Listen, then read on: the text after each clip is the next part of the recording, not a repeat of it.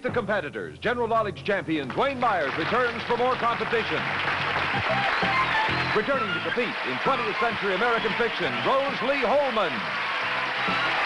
TV trivia champion Randy Kaplan returns to make a decision that could be worth $1,000.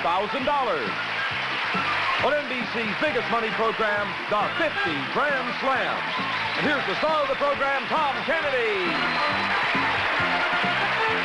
Hello again. Thank you very much, ladies and gentlemen.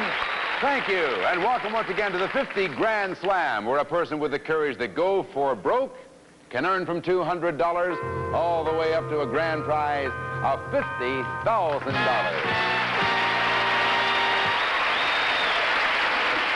Hello again. We thank you for joining us on this final day of 1976, and our very first event on this final day of 76 is a competition not between experts with specialized knowledge, but rather in general knowledge.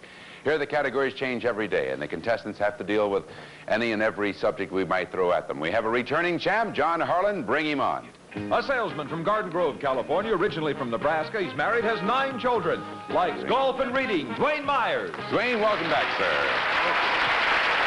Dwayne likes golf, reading, and the calligraphy. Do you do the calligraphy yourself, or do you collect it? No, I do it myself. It's just a form of sketching and playing around with it. Great fun. Sure.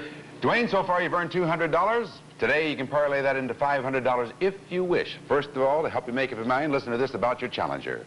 An education consultant from Santa Monica, originally from Jersey City. She's married, the mother of 2. She has 2 degrees in fine arts and enjoys painting, reading, traveling, and cooking. Uh-huh. Dwayne, what do you think? We'll try it. All right, bring on the challenger, please. Here's Terry Hoffman. Hello there, Terry. Good to see you, Terry Hoffman. Yes, from Santa Monica, and Terry has 2 children, and this is Dwayne. Hi, Dwayne Myers, that is. And are you all right? I'm all together now. Oh, that's good. Okay. We're going to celebrate New Year's a little early this year. Okay, good. You come on back, folks, and we'll have a little go at it in general knowledge right after these words. Yes!